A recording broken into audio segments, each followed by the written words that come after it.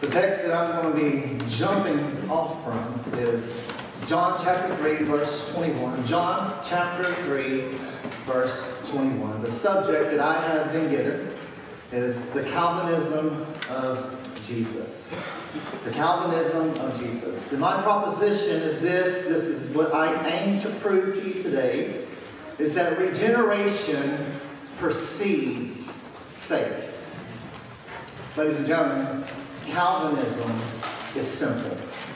1 John chapter 6, verse 16 tells us that God dwells in unapproachable light. This speaking of the triunity of God. And if you was to ask me to explain to you or to show you how Jesus is God, this text is where I will take you. That God dwells in unapproachable light. Jesus tells us in John 14:6 that He is the way, the truth, and the life, and that no one can come to the Father except through Him. He is the way to the Father. He is the truth. What you believe about Jesus matters. And in Him is life. He is the only way to the Father. Jesus also says in John 6:44 that no one can come to Him unless the Father draws them. If God dwells in unapproachable light and we cannot get to the Father outside of Jesus, but we cannot get to Jesus unless we're drawn by the Father, how do we get to God? And the answer is found in John 6:37. Jesus speaking, all that the Father gives me will come to me. And whoever comes to me, I will never cast out. To my non-Calvinist friends who are in here today, I want you to know that I came to Christ. I came to Christ. Amen. Everyone who is in Christ has come to Jesus. Amen. However, our coming to Jesus relies upon our being given to Jesus by the Father. The Father has not given you to the Son. Ladies and gentlemen, you will not get to Jesus. I also want to make mention that Calvinism doesn't teach that there are people who want to be in Christ, but cannot be in Christ. Right. Everyone who calls upon the name of the Lord shall be saved. Amen. Let's read this text that I'm going to leap from. We'll read it and then we'll come back to it later.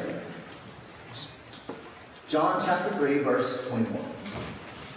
But whoever does what is true comes to the light, so that it may be clearly seen that his works have been carried out in God or by God, depending on your translation. Amen.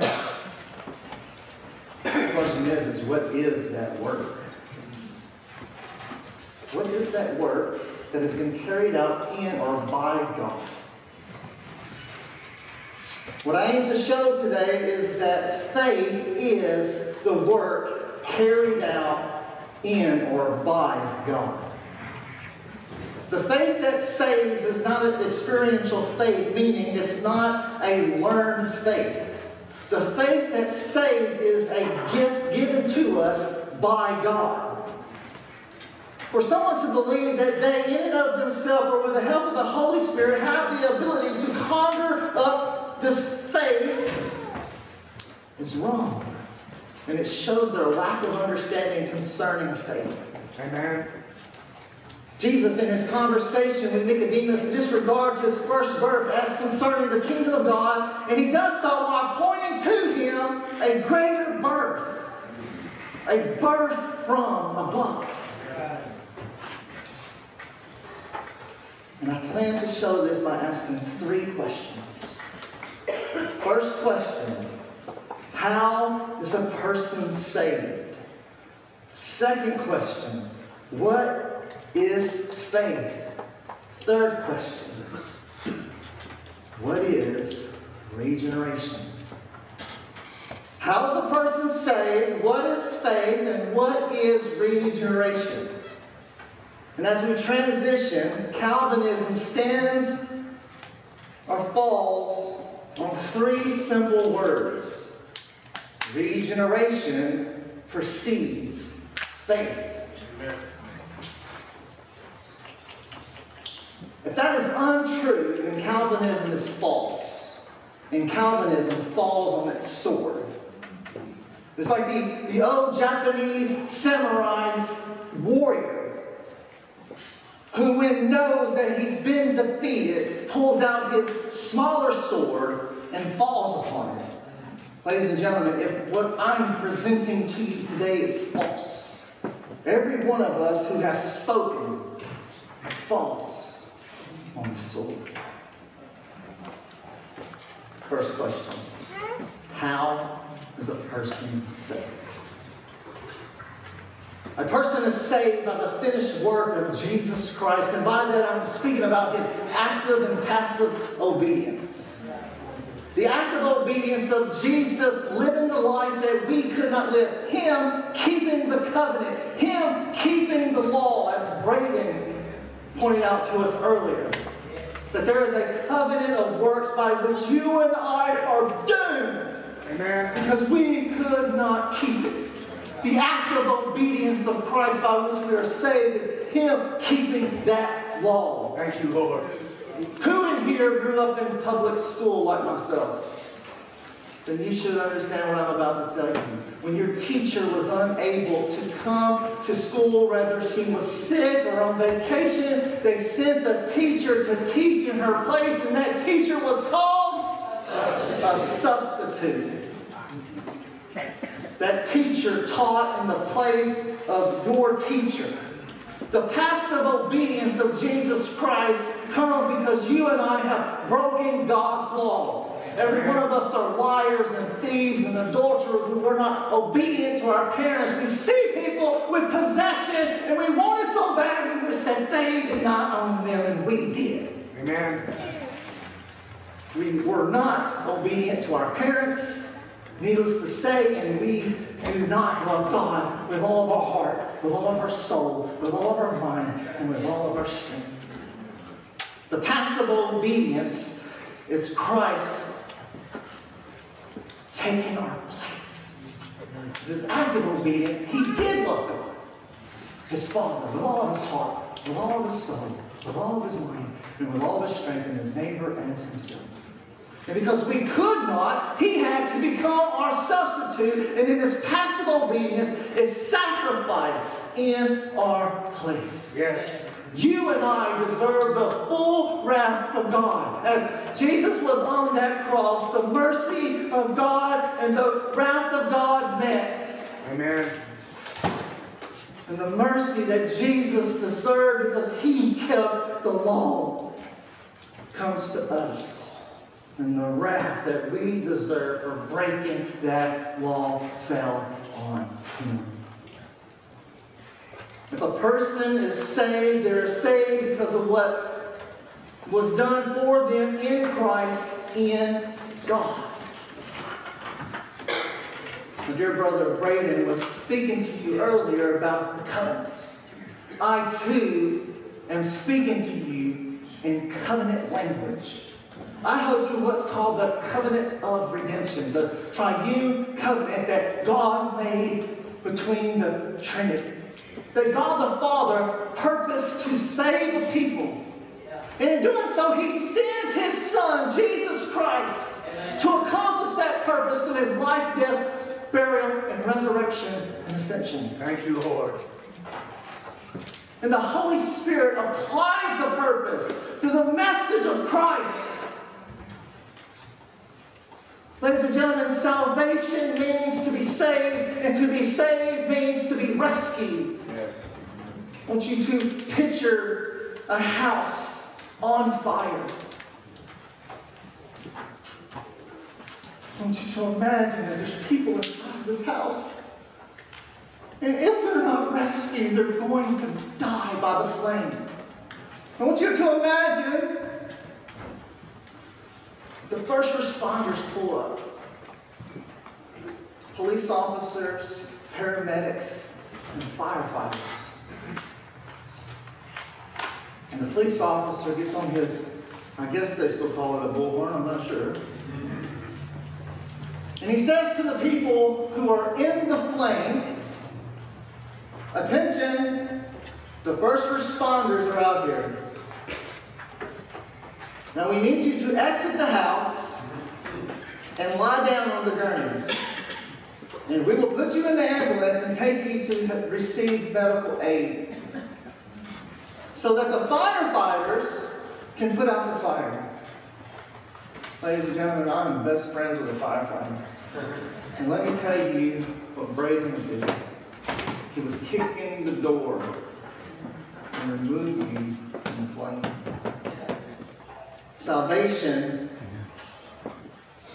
is the firefighter kicking in the door and removing you from the flame. Salvation is God the Father sending God the Son as our substitute.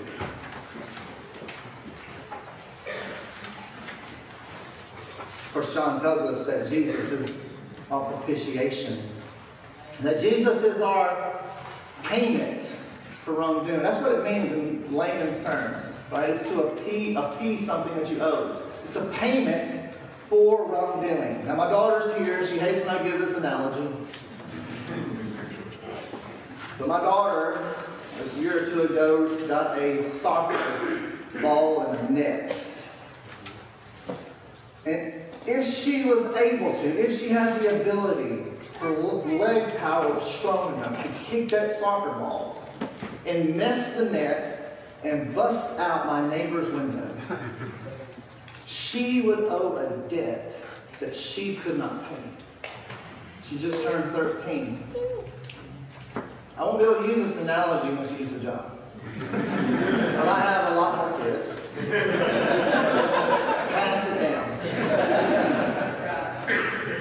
I don't know how much a window costs these days, nor how much it would be to hire someone to put it in. But it's a payment that she cannot pay. And so me being daddy has to reach into my pocket and pull out the propitiation, the payment for her wrongdoing. We broke God's law. God has paid our fine. And He has paid our fine by sending Jesus Christ as payment for our wrongdoing. Second question, what is faith? Hebrews chapter 11 verse 1 says this, now faith is the assurance of things hoped for, the conviction of things not seen. Faith is the act of trusting in what we know to be true. Every one of us uses the act of faith, the act of trusting in what we know to be true. This is what I was talking about earlier about a learned faith.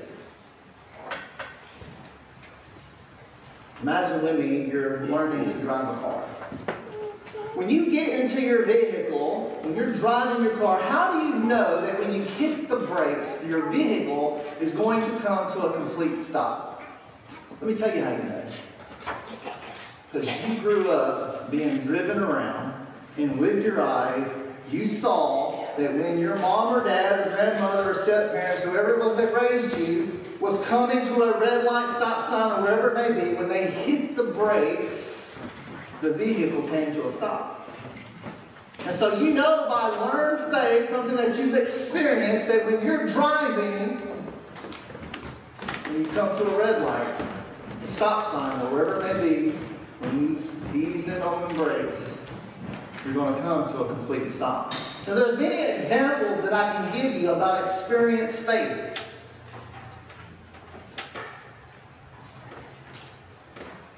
But the faith that it takes to be saved is not something we have experienced. It's not something we learned in order to have. Saving faith is not logical. It's logical to believe that there's a God. Creation declares the glory of God. All right? In the same way that this building that we're in is evidence of the builder, creation gives to us evidence that there is a God. It's logical to believe that there is a God. Amen. However, it is not logical to believe that God entered into time, became flesh to accomplish the purpose of redemption, that is, to save a people. The faith that it takes to be saved is theological. It's believing in something we did not see but know to be true. In order to be saved, one must believe that God the Father sent to us His Son. We must believe in the incarnation, life, death, burial, resurrection, and the ascension of Jesus Christ. Amen. We must believe that the second person of the Trinity entered into time. The Creator entered into creation. The infinite became finite. We must believe that He lived the life that you and I could not live. And in His death, He took the punishment that we deserved. That He was buried. And on the third day, He rose again. And then over 40 days later, He ascended into heaven to be with the Father. And He sits at the right hand of the throne. And He's ruling and reigning. He's putting all of His enemies under His feet.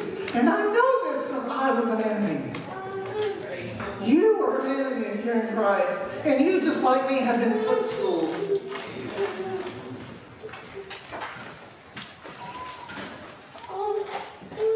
You and I haven't experienced any of those things I just mentioned of what it takes to be saved.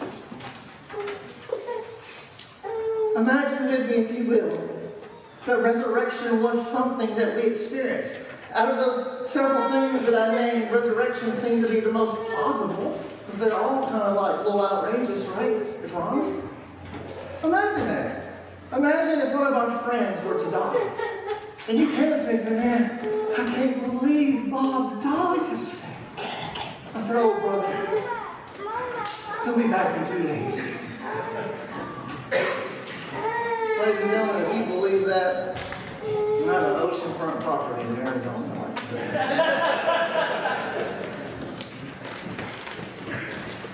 That is the most logical out of everything that I just named.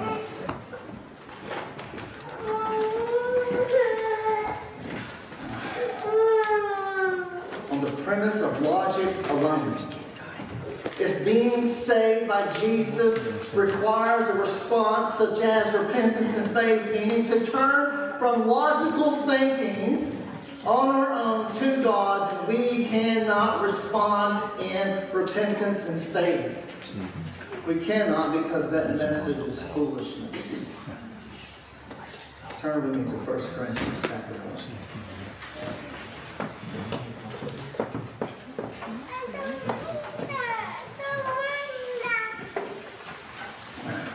We'll read verse 18 to verse 23. For the word of the cross is folly to those who are perishing. Before Christ, were we perishing? The word of the cross is foolishness. It's folly. But to us who are being saved, speaking of those who are saved and are experiencing sanctification, it is the power of God. For it is written, I will destroy the wisdom of the wise and the discernment of the discerning, and I will thwart. Where is the one who is wise? Where is the scribe? Where is the debater of this age? Has not God made foolish the wisdom of the world? For since in the wisdom of God, the world did not know God through wisdom, it pleased God through the folly of what we preach to save those who believe. For the Jews demand signs and Greeks seek wisdom, but we preach Christ crucified, a stumbling block to the Jews and folly to the Gentiles. And speaking with atheists who are Darwinian evolutionists, we have to show them that their beliefs are non-scientific, not logical. In order for something to be scientific, it would have to be proven by observation. They cannot go back billions of years to prove evolution, and you and I do not have a time machine to travel back in the first century to the time of Christ, nor do we have the ability to peek behind the curtain to see Christ prior to his incarnation. We cannot prove by observation Christianity. It's not logical. Christianity has to do with theology. God's Word. Is this God's Word? Yes. Amen. Amen. That's where Christianity comes from. On the theory of libertarian free will, if being saved by Jesus requires a response such as repentance and faith, meaning to turn from being dead in our sins to being in life in Christ, then we cannot respond in repentance and faith. Turn with me to Ephesians chapter 2. I'm going to read verses 1 through 5.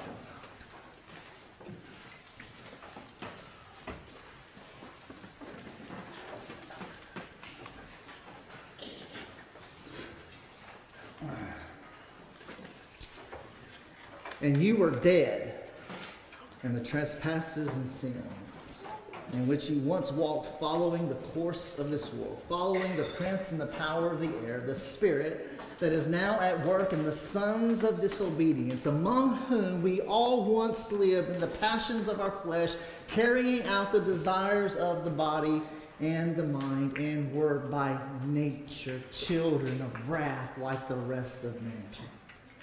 But God, being rich in mercy, because of the great love with which he loved us, even when we were dead in our trespasses, made us alive together with Christ. By grace you have been saved. Thank you, Lord. Our deadness has to do with our following the spirit that is at work in the sons of disobedience, that is the devil. Jesus in John 8 makes a declaration which I think is one of the clearest parts in Scripture pointing himself to be God. At this time in John 8, and partially they're celebrating what's called the Feast of Booths.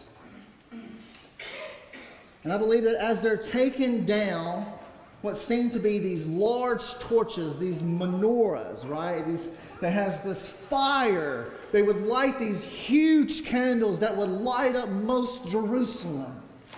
If you were able to fly over by plane at that time and see this, it would probably be the most beautiful thing you've ever seen. And I believe that as they're taking down these torches, these menorahs, these huge lights,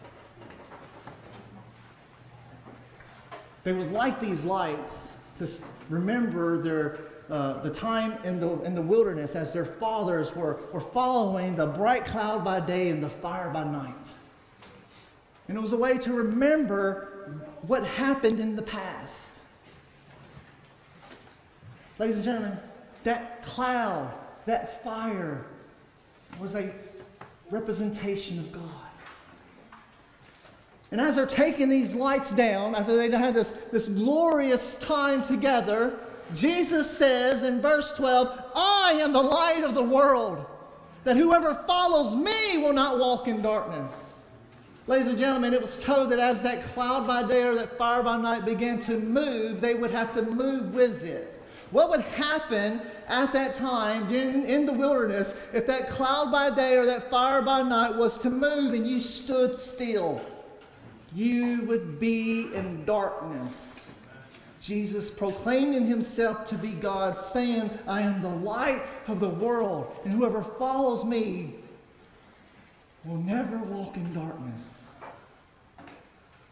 Those that are following the devil are walking in darkness.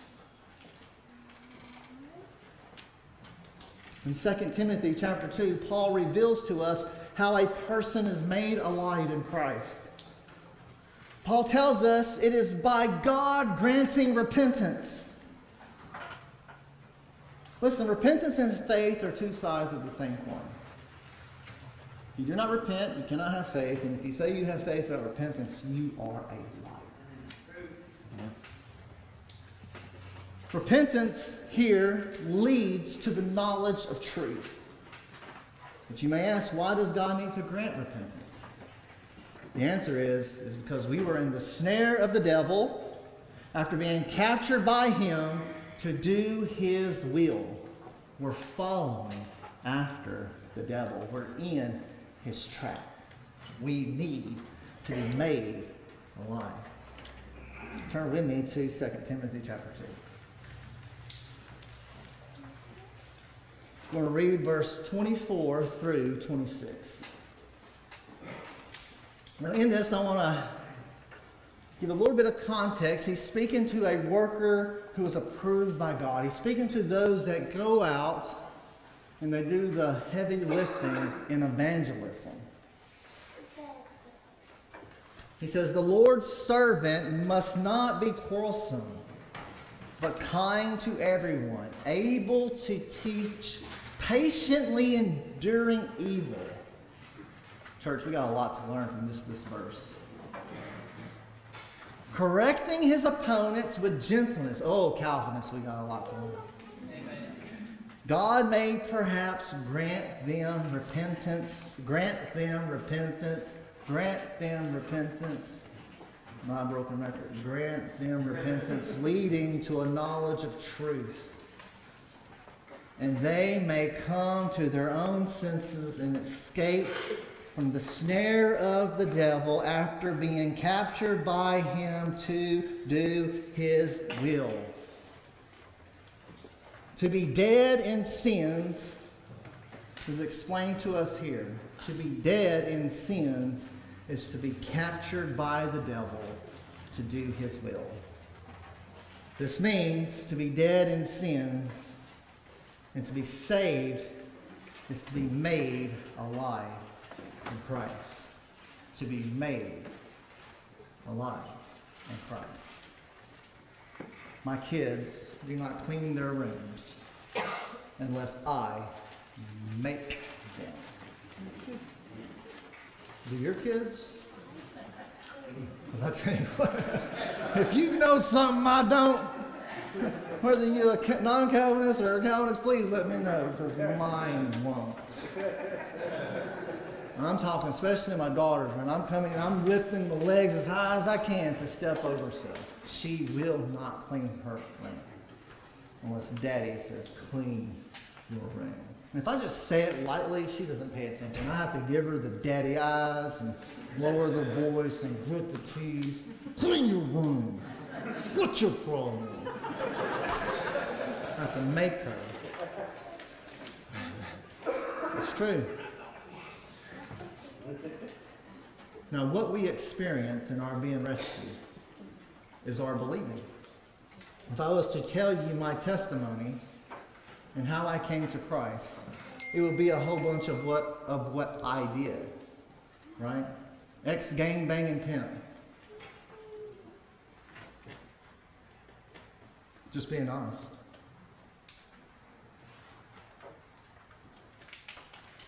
9/11 happened. The planes flew into the tower. Someone said, this is in the Bible. I got kicked out of school at the age of 15 for gang violence. I never did schoolwork. Never in my life did homework. I struggled with dyslexia. Couldn't read a lick. Picked up a Bible that day. Read 3 or 4, skip 10 words. Read 3 or 4 words and skip 10. But every day I picked up that Bible and started reading. For too long I could read 4 and skip 9. Read 5 and skip 8. I learned how to read by reading the Bible. Amen. In 2005, I heard Ray Comfort preaching in the open air. I saw myself naked before the Lord, knowing that I needed to be clothed in righteousness. And He only provided one garment, and it was Jesus Christ. Amen. Thank you, Lord. So I repented, and I believed. I came to Christ. Amen. Third question. What is regeneration?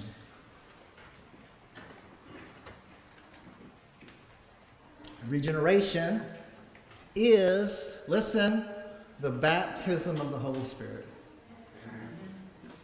John the Baptist spoke about this. He said, I see you Pharisees and you Sadducees coming down to the waters of Jordan, you brood of vipers. Who warned you to flee from the wrath to come? Do not say, therefore, we have Abraham as our father, for God is able to raise up children of Abraham from stones. Ladies and gentlemen, you are the stones. Amen. Us Gentiles. He spoke about 3 baptisms there. One of them was a baptism of the Holy Spirit. That's regeneration. Amen. Regeneration, which takes place through the hearing of the gospel. Romans chapter 10, verse 17 says this, so faith comes from hearing. Comes from hearing. Faith comes from hearing, and hearing through the word of Christ, the gospel. Amen. You can't not have faith and not know the gospel. You need to hear and to know the gospel in order to have faith. So faith comes from hearing, and hearing through the word of Christ. Galatians chapter 3, verse 2. This is Paul asking a rhetorical question. He says, let me ask you only this. Did you receive the Spirit by works of the law or by hearing in faith? Well, how do we get the faith? By hearing the message of Christ. How do we get the Holy Spirit? By hearing in faith. It's simple. Faith is given to us through hearing the message about Christ. Someone proclaiming to you the gospel, the message of Jesus Christ. And the Holy Spirit applying to you the purpose. Remember, God purposed to save a people. In time, He sent His Son to accomplish the purpose through His life, death, burial, resurrection. When we preach this message, the Holy Spirit applies the purpose. The Holy Spirit is given to us not by works of the law, but by hearing in faith. The message of Jesus Christ must be preached in order for someone to have faith, and faith comes, listen, before the Holy Spirit. And to my Calvinist friends, I hope your non-Calvinist friends know that you believe that. Amen. Because what I see online doesn't reflect that. Since getting back into the ministry, I've noticed that when it comes to theology, it is like driving down a one-way road highway. It's snowing. There is no street lights. The lights on my car are no longer working. It's a curvy road. And I'm doing my best to keep the vehicle on the road. There's always 2 ditches that you can fall in. With any theology in the Christian faith, you're on the road. And if you gear from one side to the other, you are in heresy. If not heresy, then orthodox, wherever that word is, I can't even think of it right now. That's why I should write everything I say, right? It's not orthodoxy. In order to stay on the road of orthodoxy, we have to have speed. We have to have things keeping us on the road, such as if you're going bowling, right? If I take my children bowling, I want to bow with them because they have the little blow-up things, and I can always knock my pins down. There is no gutter balls. As we're studying these scriptures, We need something to keep us on the road. And that's why us who hold to Orthodox Christianity, we use the creeds and we use the confessions as we're studying. And I mentioned this yesterday during the Q&A. My foundation of understanding the Bible is covenant theology. And I gave the little example about a cup, but let's say the phone. If I let my hands go, what happens to the phone? It falls. Now if I let my hand go, what happens to the phone? It stays in its place. Without a foundation upon which you read the Bible, you're going to go off into a ditch. Amen.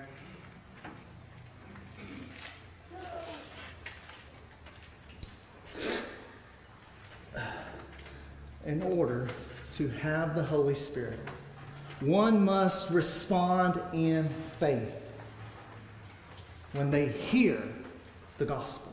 Amen. And as someone who does the work of an evangelist, I can tell you that most people walk away from the message that is preached without being given the gift of faith. Turn with me to Ephesians 2 again.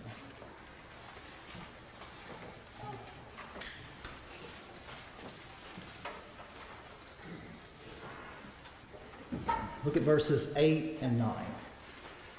For by grace you have been saved, rescued.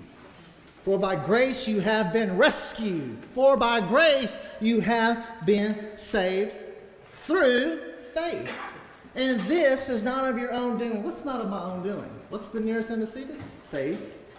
Faith is not your own doing. It is the gift of God, not a result of works so that no one may boast. You get it by hearing.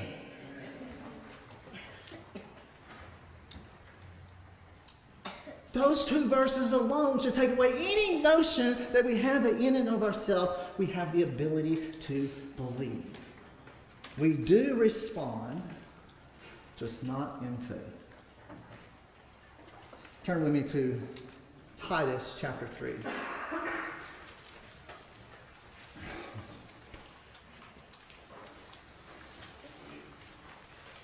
So we can see this word, regeneration. Titus chapter 3, let's read verses 4 and 5.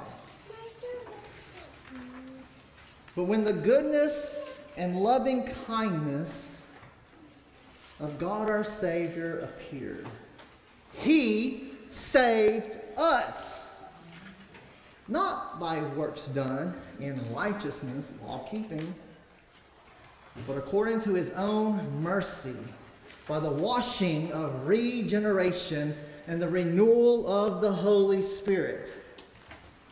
My dear friends, mercy is God not giving to us what we deserve, and what we deserve is the wrath of God. Amen. We broke God's law. We committed treason against the king. We deserve punishment. And if you think that you don't, maybe you haven't even been given the gift of faith. Turn with me to John 3. We'll just be here for a moment and we'll go somewhere else again. But I promise we'll get to that verse. And as we walk through this, I want to show how Jesus will take the earthly to explain the heavenly.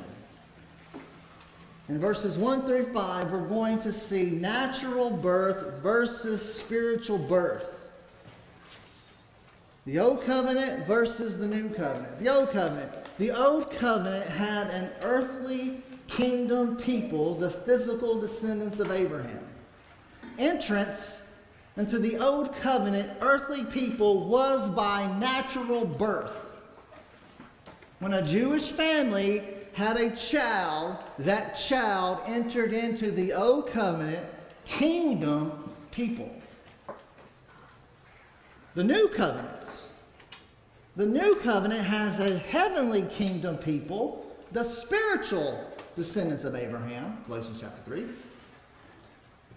entrance into the new covenant heavenly kingdom people is spiritual birth.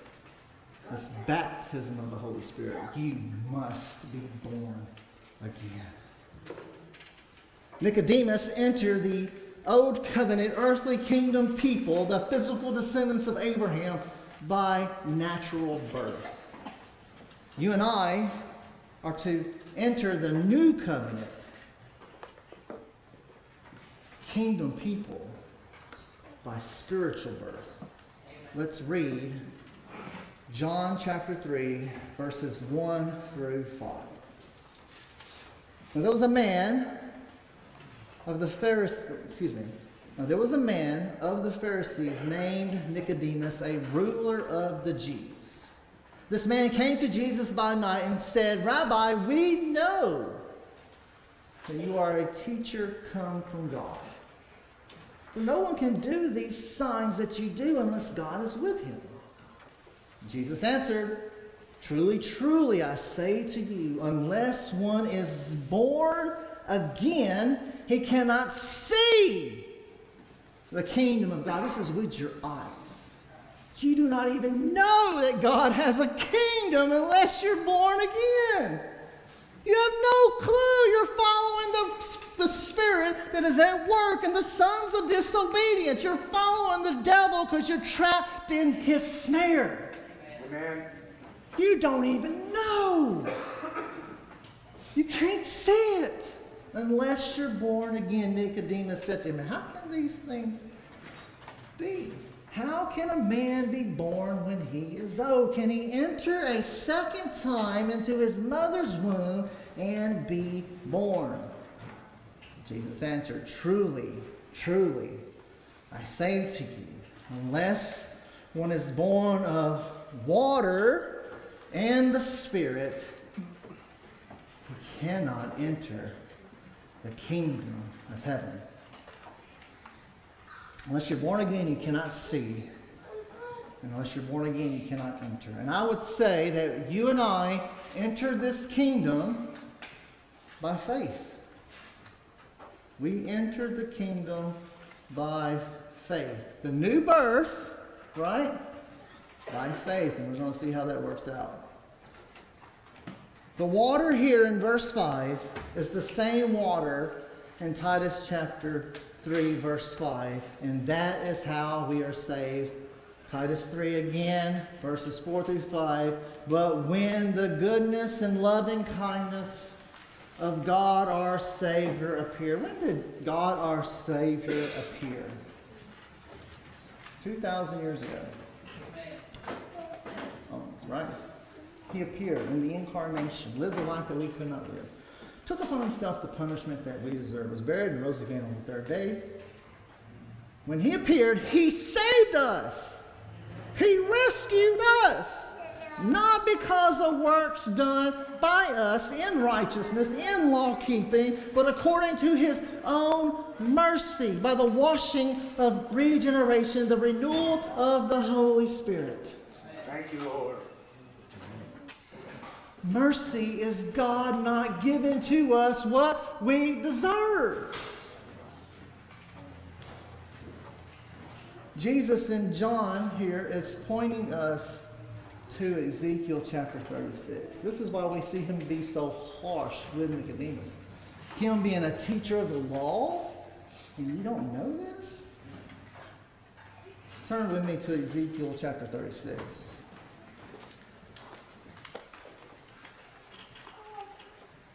What saddens me is to know that there's people who think that this is something future.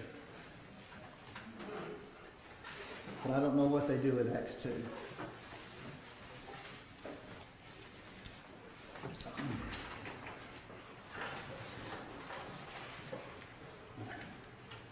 In Ezekiel chapter 36, verses 25 through 27, we will see what regeneration looks like. Let's read Ezekiel 36, 25 through 27. God speaking. "I will sprinkle clean water on you, and you shall be clean from all your uncleanness, and from all your idols I will cleanse you. And I will give you a new heart, and a new spirit I will put within you. I will remove the heart of stone from your flesh and give you a heart of flesh. I will put my spirit within you and cause you to walk in my statutes and be careful to obey my rules. Ladies and gentlemen, I just read to you the biblical ordo salutis, the order of salvation, which consists of three inseparable things that work in unison.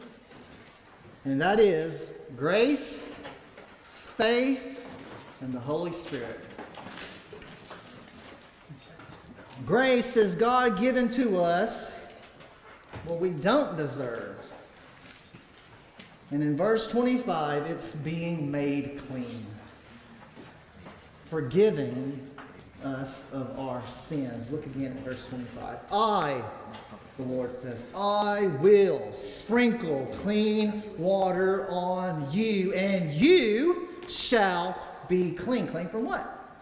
From all your uncleanness and from all your idols.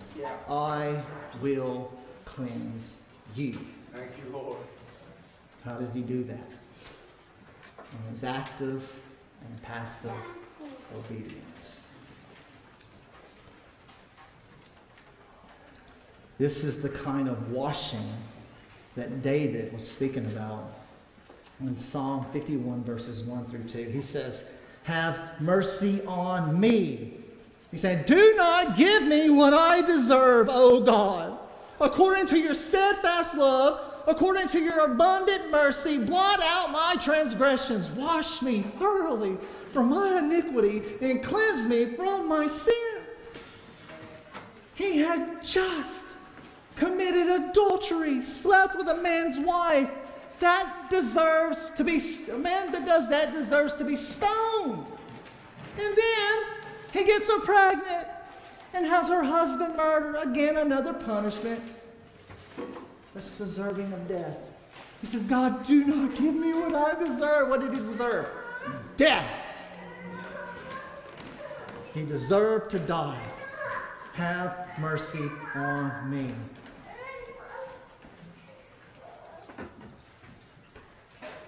In verses 26 through 27 of Ezekiel, God reveals to us how we are given faith and the Holy Spirit. Look at verse 26. We're just going to read a partial piece of this verse. Verse 26. I will give you a new heart and a new spirit I will put within you. So in His grace, we are forgiven through the active and passive obedience of Jesus Christ. We're saved by grace. And also in this regeneration, He's going to give us a new heart and a new spirit. The new heart here, I believe, is faith, and the new spirit is the Holy Spirit. Now let's see how He does this. Let's finish reading verse 26. I will remove your heart of stone from your flesh and give you a heart of flesh. I take the position that the heart of stone is self-righteousness, which operates in the manner of trying to please God by our own merit.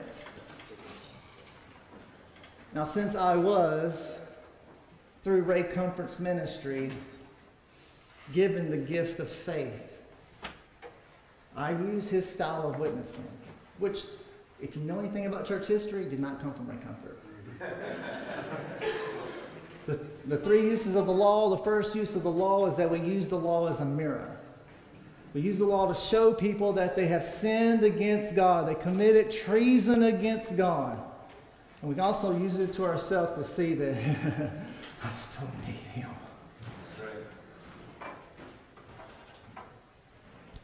And I've asked many of people, are you a good person?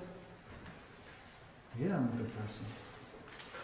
And we use the law to show them that they're not. Us trusting in our own good works and not trusting in God. Ladies and gentlemen, 90% of the Christians that I meet would say they're a good person. they're not trusting in God. They're trusting in their own good works. While the heart of flesh is faith. Romans chapter 5 verse 1 says this, therefore, since we have been justified by faith. How are we justified? By faith. We have peace with God through our Lord Jesus Christ. This coming off the heels of chapter 4. Speaking about the faith of Abraham, how Abraham was justified by believing God. You and I are justified by believing what God has done for us in Christ, just like Abraham. In order for Christianity to be true, Christianity has to be owed. The same way that Abraham is saved is the same way that you and I are saved. By grace, through faith in Jesus Christ.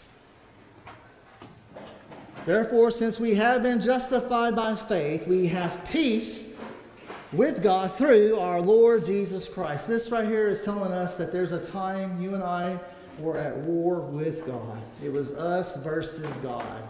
And the terms of peace is faith.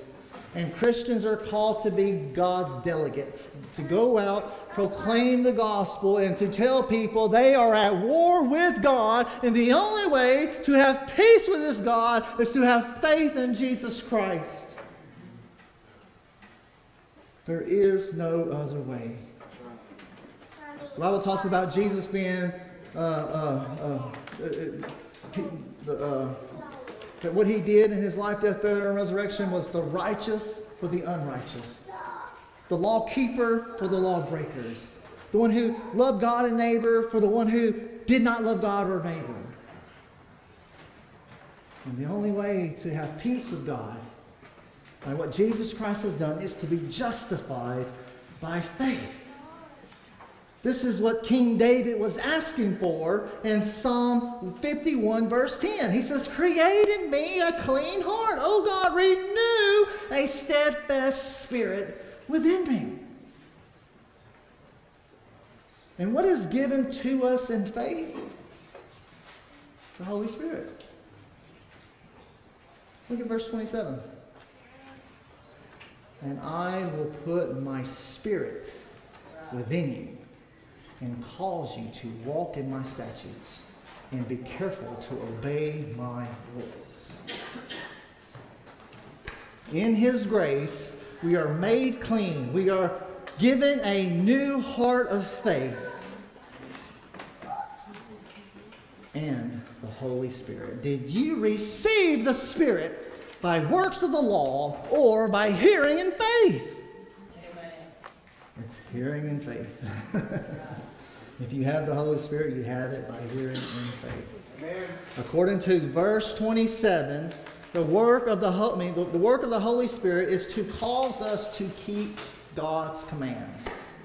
To love God, how? By believing in the name of the Son, 1 John chapter 3, verse 23. And to love our neighbors as ourselves. Question. What was the law of God written on in the new covenant? Answer. According to Hebrews 8, it's the heart. Braden beautifully explained to us what the law of God was written on in the Old Covenant and the New Covenant. And as the hand of God was writing those 10 words, I studied Judaism, the Jewish tradition for 3 years. The 10 Commandments are called the 10 words. He was writing those 10 words on that same hand. That same hand! The same hand! When you're born again, God is writing on our heart those 10 words. And the Holy Spirit that's in us causes us to obey. Amen. You do nothing. When you screw up, that's you. When you're obedient, that's God within you.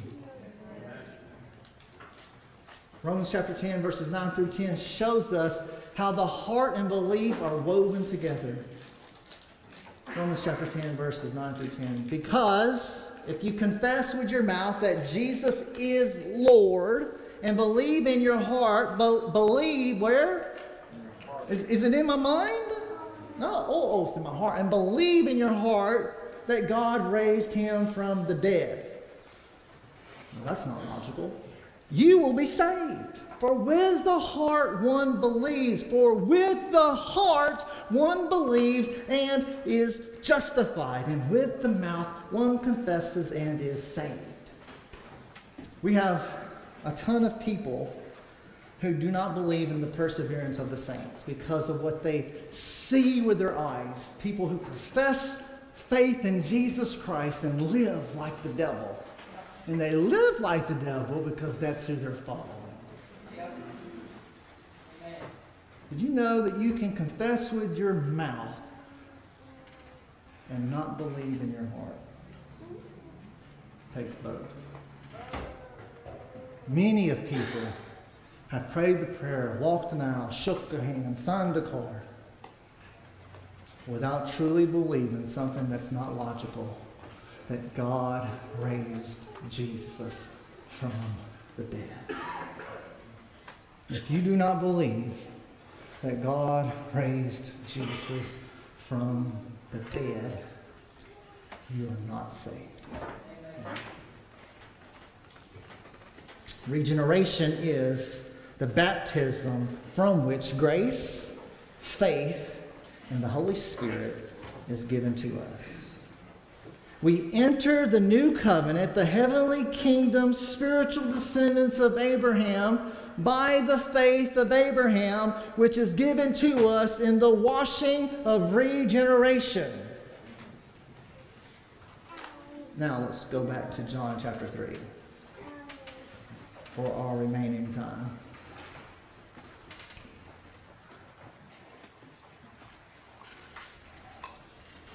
If this isn't clear to you, then this message can never be clear.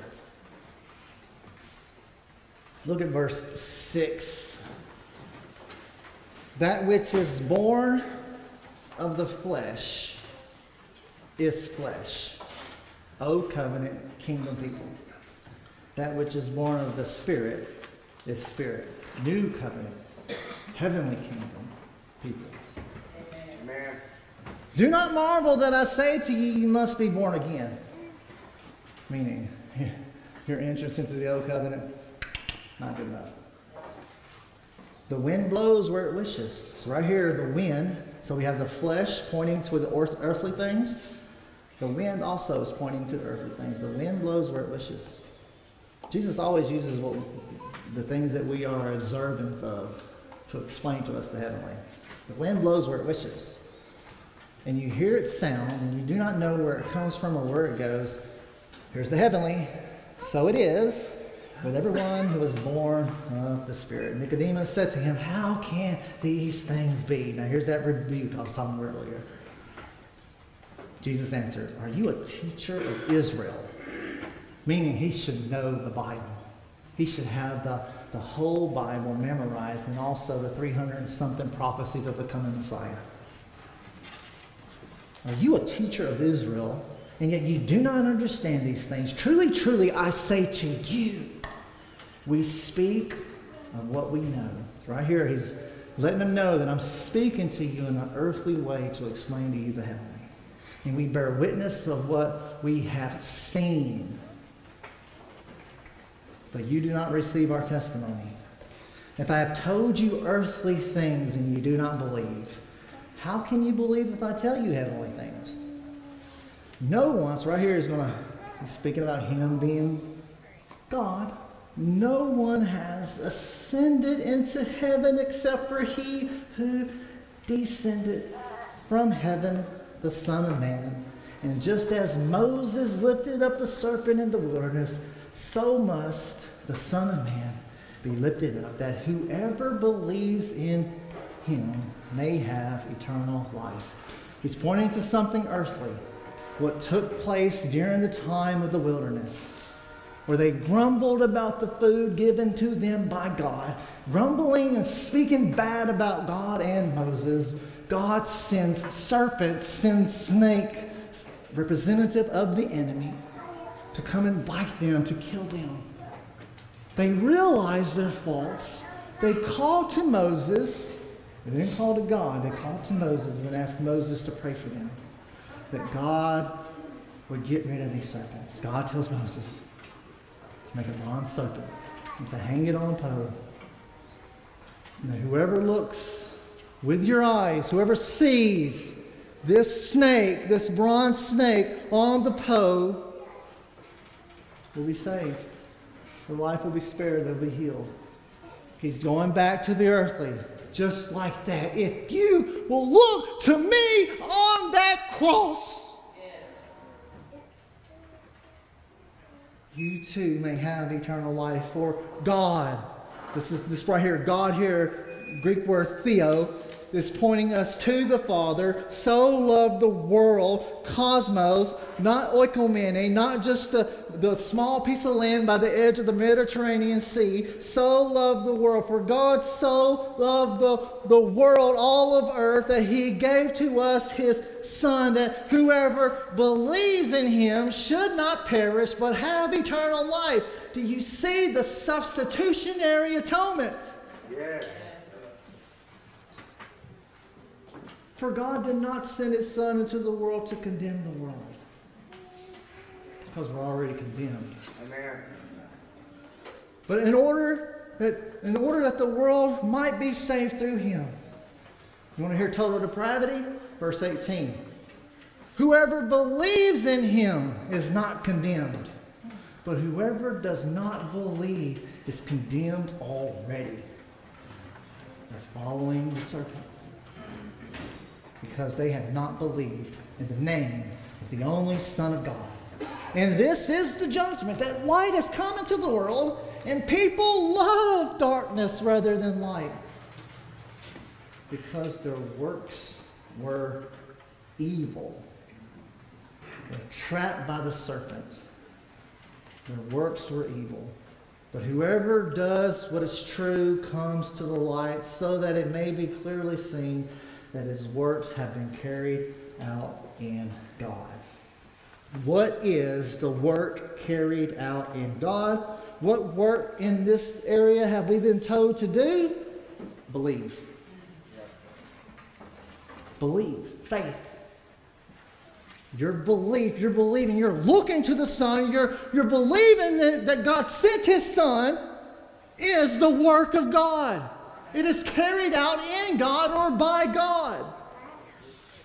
It's our being justified, being made right with God. Look at verse 36. Whoever believes in the Son has eternal life. Whoever does not obey the Son shall not see life, but the wrath of God remains upon him. How are we to obey God? Answer, believing. We're told nothing else. Believing. It's the work of God. Outside of the washing of regeneration, we cannot be saved, and that is the Calvinism of Jesus. If the purpose of God isn't applied to us and the message preached about Christ, the Holy Spirit, through the Holy Spirit, we cannot be saved. We cannot get to God because He dwells in unapproachable light. In the same way that door needs hinges in order to open and shut, you and I have to be given to the Son by the Father. Our being given to the Son is the hinges upon which we are able to come to Jesus. It's that simple. Regeneration precedes faith in the fact that faith is given to us in the washing of regeneration. Let's pray. Oh God, Lord, you are glorious. And Lord, we stand in awe of what you have done for us in the active and passive obedience of Jesus Christ. Lord, even as Christians, we are not actively obedient. We have our ups and our downs. Well, Lord, we know through the sanctifying power that through what you have done for us and are doing for us, we will one day be glorified. Because those whom He foreknew, He also predestined to be conformed to the image of the Son. And that image is speaking about glorification, Lord. For those whom He called, He also justified. And those whom He justified, He also glorified. That day at the resurrection when we are raised from the ground, Lord, the sheep separated from the goats, there's going to be some clothed in the man of heaven, those whom you foreknown before the foundation of the world, and those whom you did not will be clothed in the man of dust, still carrying the curse of Adam. Lord, we thank you for what you are doing in Tullahoma. And Lord, we pray that you will use every one of us to preach your gospel in such a way that you will apply the purpose. In Jesus' name I pray. Amen.